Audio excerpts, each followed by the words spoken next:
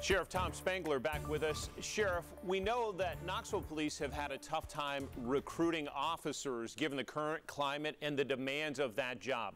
What can you say about the ability to recruit for the sheriff's office and get new deputies on the force?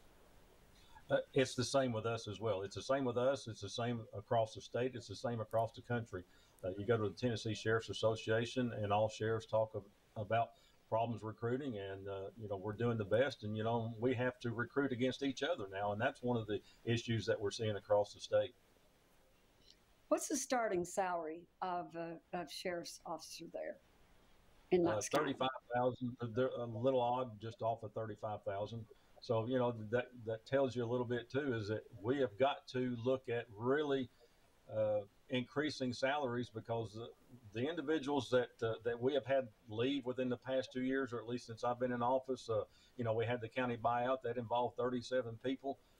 That experience is gone, and every agency is losing experience and starting out with young people. So we have got to be able to keep our individuals here and retain those individuals with that experience. Sheriff, I mentioned you have 860 deputies. How many positions do you have unfilled right now?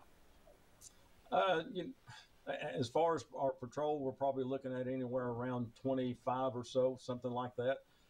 Within our corrections, we're around 30. So I've heard that people are leaving because of administration. Let me tell you that as long as I've been in here, we have tried to make sure that we get our individuals or our employees a raise, and I'll continue to work on that.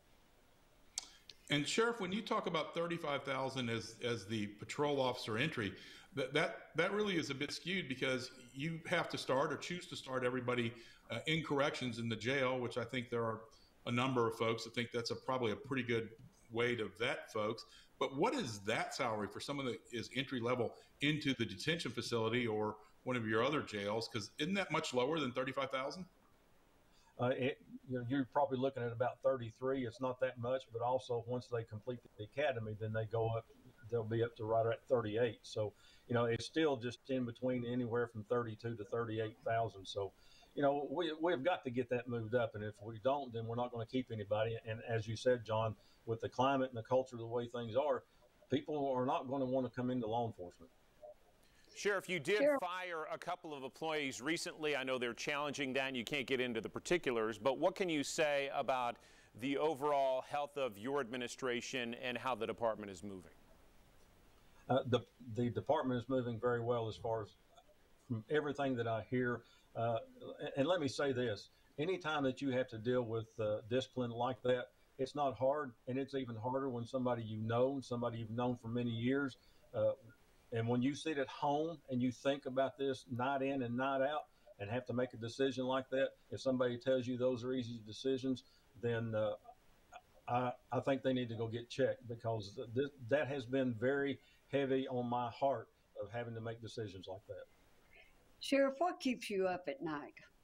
If you ever sleep, you probably don't ever get a good night's sleep, but what does keep you up at night? What do you worry about most in this job you have? There's several things, and Susan, it's many things. I just mentioned one of them. You worry about your employees. I do. I've known many of these for many years, and I care about each and every one of them.